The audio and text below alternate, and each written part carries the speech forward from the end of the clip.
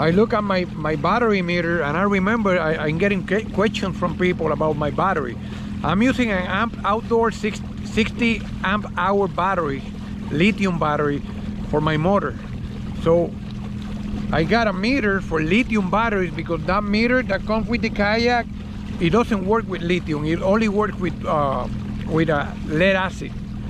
So if you look at, I'm gonna show you the meter right now. You look at the meter right now, it's measuring amp hours. I'm using 35.2 each amp hour full speed. That means that in less than 2 hours I'm gonna run out of battery if I have a 60 amp hour battery, right? But what I do, I never go full speed. I always go down, I cruise down to, let's say, 19 or so amp hour,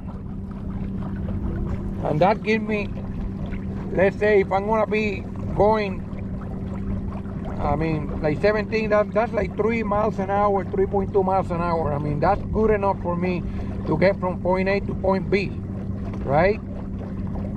So once I get to where I want to go, I might be trolling, you know, like,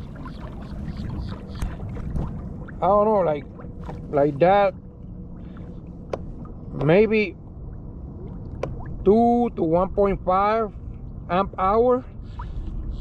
And you know, this battery to me lasts me the whole day. I don't have a problem with it. So this meter has the amp hour consuming, the amp hour you're consuming according to the throttle, and it got the percentage. Right now I got 70.4%. Right now I got 70.3% battery, and you know, it got the voltage 12.68. If I shut the motor, it's gonna get to 13.11.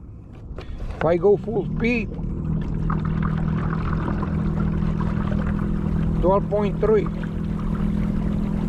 right? So the amp hour full speed is 35.6, and I'm gonna go 35.6, 35.4 right now because I'm going to the boat launch, and I got plenty of juice to get there, and I'm in a hurry also. So yeah, that's how this works. And if you have a lithium battery, you need to get one of these.